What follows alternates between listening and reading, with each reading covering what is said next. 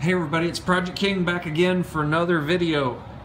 It's been almost a year since we've done this video with the DX6 and the Blade Nano QX, and time flies when you're having fun. So since that time, DX6 software has been updated. So if you saw my previous video, I updated the software and showed you how to do that using an SD card. So now we're going to actually reprogram the Blade Nano QX to work with the new software. Now it's not really going to change this a lot. There's a few features that I ought to tell you about with the new software. So the new software, we're going to go ahead and turn the radio on while we're talking. The new software basically allows you to do channel, it changes the channel names to altitude, roll, pitch, and yaw. You can do some pre-flight checklists, warning, and voice alerts, and those have been updated for multi-rotors like this. It also has center tones, so when you go to center on the stick, it will actually beep. That's another feature, and there's a lot of other features like head tracking and that type of thing for first-person video. We're not going to get into any of those actually this time. You can get online and read about those in the manual. What we are going to do is go ahead and reprogram the Nano with the new software. So let's do that now. I'm going to show you how to do that. This should be now the new reference video for doing the DX6 program to the Nano QX, replacing the old video I had posted.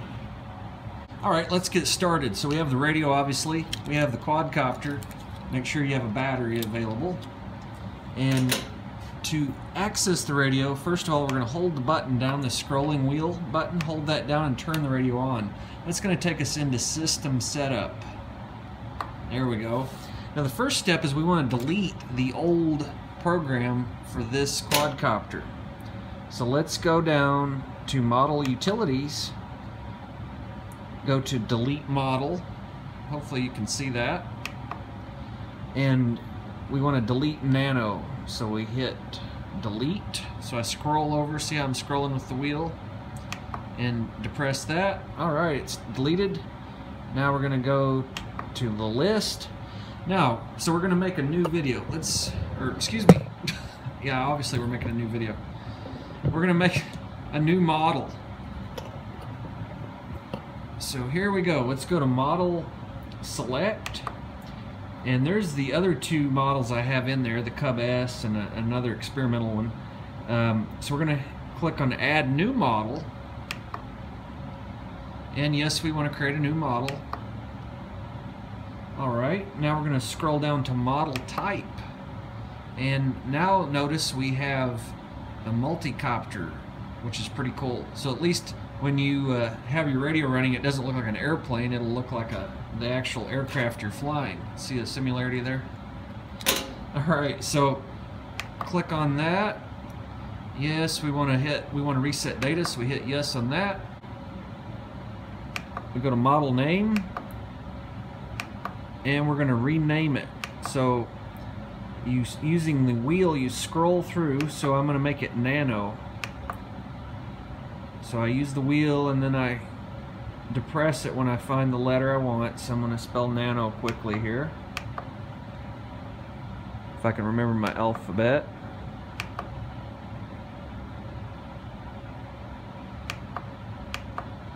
And then we can put a space there. There we go.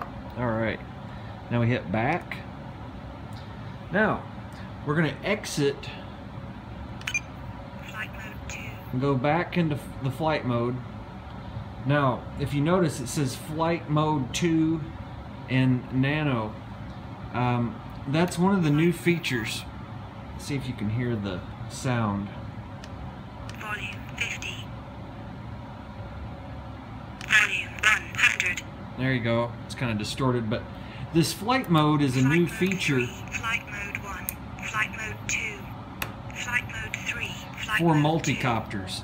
So if you're running like an APM controller or maybe a DJI where you have these multiple flight modes, that's what that button is, and it's, or toggles for, and it's automatically programmed to do that. Now for our Blade Nano QX, we have a agility and a stability mode, and that's set up from the factory to use this toggle. So we really don't program that. That'll be set up automatically for us. Alright, so next thing we want to do is our Expo. So let's go into DNR and Expo. Now, if you watched the original video, you know that in the manual we have an Expo setting and dual rate setting. Now, we really don't mess with the exponential setting, but we do use dual rate. So what we're going to do is we're going to limit how aggressive the quadcopter flies in mode 0. This makes it much easier to fly. It doesn't make it as twitchy, basically, or as sensitive to the stick. So we're going to use this F toggle, and so let's go ahead and set that up. So our first one is going to be the roll.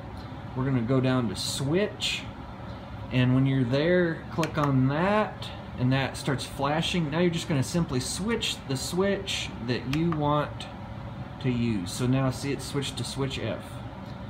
Now we're going to go up to dual rate, and we're going to scroll over to 70%. So just reduce that down to 70%. Hit enter. Now notice I'm going to switch it to position 1. Now it's back to 100. That's great. We're going to leave that alone. That's what the manual says to use. Alright, so we have that taken care of. Let's go up to channel and now select pitch. Alright, so that's going to be this attitude of the aircraft. We've done roll. Now we're going to do pitch. Alright, so let's go down to switch, depress our button for that, and toggle the switch. Hit enter, depress the button. Now we have switch F selected. Notice it now switch. Now we're going to go up to dual rate. Let's reduce that down to 70% again, just like we did before. Alright, now position 1 is 100%. Position 0 is 70%. Watch as I cycle that. There we go. That's all we got to do. Alright. Let's see, the last thing we're going to do is the timer setup. So let's look at that. Now notice there's also this motor cut feature. That's also a new feature for the multicopter. Again, refer to the manual for that. We really are not going to use that on this little Nano QX. Let's go to the timer. So what we want to do is have a timer start when we increase the throttle. So based on experience, and this is something I'm changing from the last video, I'm going to set that timer to 4 minutes.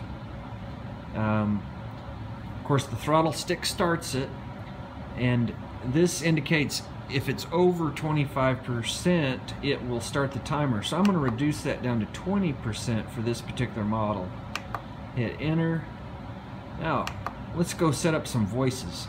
These are always kind of cool because it has the English lady talking to you. And so let's set up the 1 minute tone. So when the timer is to 1 minute, it will talk to me telling me I have 1 minute to fly. And I'm going to leave everything else alone. Of course, you can go through there and fully customize that as you wish. Alright, I think that's it. Now we're going to do the binding procedure. So let's go back into system setup. Go all the way back down. There we go. And now we're going to scroll down with our wheel and find bind. And there it is. Alright, so we're going to take our quadcopter, slide this over so you can see it. We're going to plug it in, and I want you to look at the light. Notice it's flashing blue very quickly. That means it's in bind mode. So now I'm going to select bind with my wheel, and I'm going to hit bind. Binding, flight mode 2, DSMX 22 milliseconds. Telemetry, bind complete. There it goes, it's all done. That fast. So notice the light is blue now on the quadcopter, and that means it's ready to go. There you go. It's that easy. Now, it takes a while to learn this stuff, so I'm glad I've gotten a lot of feedback on the videos that people appreciated me posting them. I had a little bit of trouble learning it, and I thought, hey, I'm going to make a video so everyone else can save some time and get to flying quicker. One thing I want to note, as I did in the original video, when you start your quadcopter, let's go ahead and unplug it. And what we're going to do is we're going to rebind it again. This would be normal setup now. So I'm going to power on the transmitter. Alright, it's ready to go. Now I'm going to plug in the quadcopter, and you want to make sure you put it down quickly on a level surface so that it is leveled and is calibrated for level flight. If you're holding it at an angle, it thinks that is level and it'll fly very awkward. So that's it. Let's hold our finger down, watch your fingers of course, and just make sure it preforms appropriately on the throttle controls and the directional controls. And that's it. Maybe we can do a little flying for you.